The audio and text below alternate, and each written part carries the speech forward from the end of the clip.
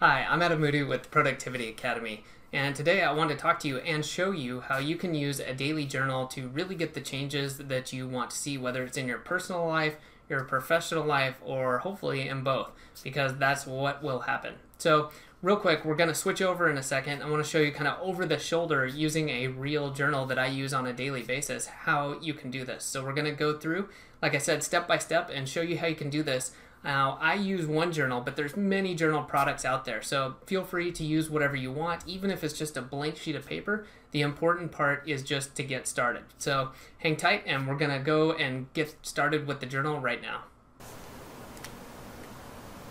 Okay, so for this example, we're actually using the Best Self Journal. This is something that you can find on Amazon or on their online store. And what this does is it really helps you lay out for you a lot of these journal ideas that you could do on your own. I personally have created my own journal. I went through several iterations. I used a bunch of different products, and eventually I tried making my own, incorporating what I thought was the best ideas, and that worked really well. And I would say that if that's the path you want to take, then by all means do it. It's more about trying and doing than about getting it exactly right.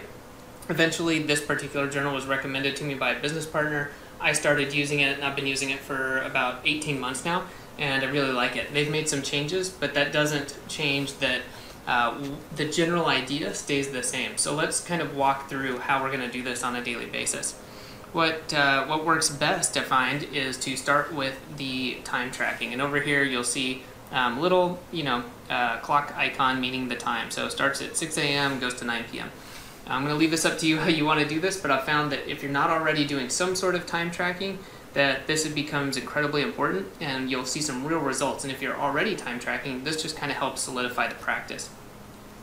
Now, the second reason that this works so well is that it also lets you see, okay, I've got the tasks I know I need to do today. Let's say you're looking at whatever your to-do list app might be, or maybe you've got them written down on a sticky note, or you've got leftovers from the day before. But as you go through here, you need to assign yourself an amount of time that each one's going to take. So we might block this out and say, okay, from 8 to 9, I'm going to record video. And the idea here is it starts to give you a better sense of how much time do I actually have to accomplish these tasks that I have. Is it realistic? Am I going to get things done? Do I need to, what is it I need to do? And the idea behind this, again, is that you prioritize by saying what is the most important thing and usually stacking that to do first. And you can also batch tasks. Let's say I needed to record 2 videos. Well, then it would make sense to probably put these in the same time period, since I would need the same things. I would need a camera. I might need some lights. I might need something else.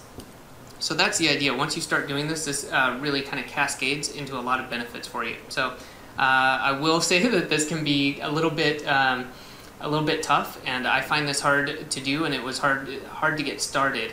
But the payoff is enormous. So I highly suggest doing this. If you don't want to do it down to the half hour, that's fine. If you don't want to do it at night, it's more that you get started and you do this. This will really pay off dividends for you. Over here, I really like having a notes and ideas area. This is maybe you could write notes if you've got, record video. I might want to write some notes about what exactly I need to do, or the process, or a reminder. Or just throughout the day, you may have things you need to scribble down. Down here at the bottom, we really like having kind of a little gratitude area. This morning I am grateful for, and again, the reason to do this, there's lots. There's studies showing that just getting in your mind and saying what is it that I'm happy or grateful for today can have a positive benefit on the rest of your day. So starting that out, and I'm not going to lie, sometimes I literally write, I am thankful for coffee.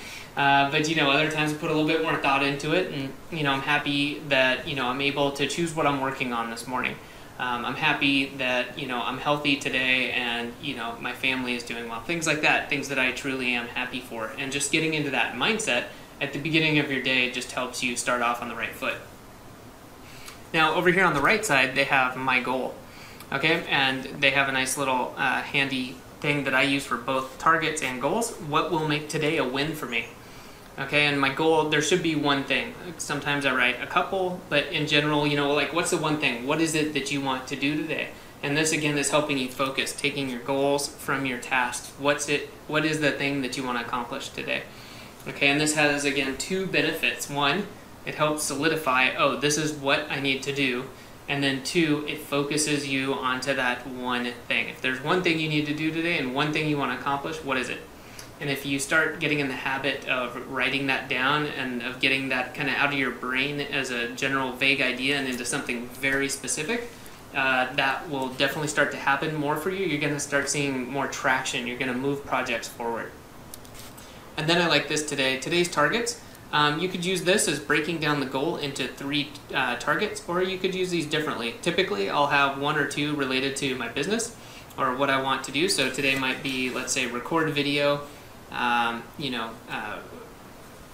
read through reader response and formulate plan to create content that they requested. And then number 3, go for a 5-mile run. Okay, I typically like to include something that's not business. That's just me. I enjoy setting a target that is physically active. And then I really like this. I didn't do this with mine, and I really enjoy reading quotes occasionally. I don't need to have like a quote card on my desk or a big calendar, although this is just a nice addition. And then these areas right here, especially the lessons learned, I find to be incredibly important. I think this is something that we, in general, I say we, meaning literally everyone, we don't spend enough time on. And this isn't a time to be hard or hating on yourself. It's time to go back and ask yourself, hey, opportunities for improvement. What didn't work well today? And the reason to do that is just say, what didn't work well, and then to go at least one level deeper and why. Okay, so an example might be lessons learned. Recording a video took literally 3 times as long today as I thought it would. Okay, why?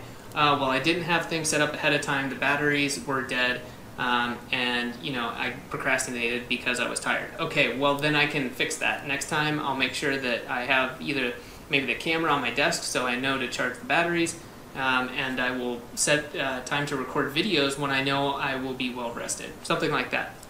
The idea being just take that time, and this could be 30 seconds, a minute, 5 minutes, to reflect on where you can improve. And that time, again, is one of those that pays off huge over time as you start making these really small improvements, right?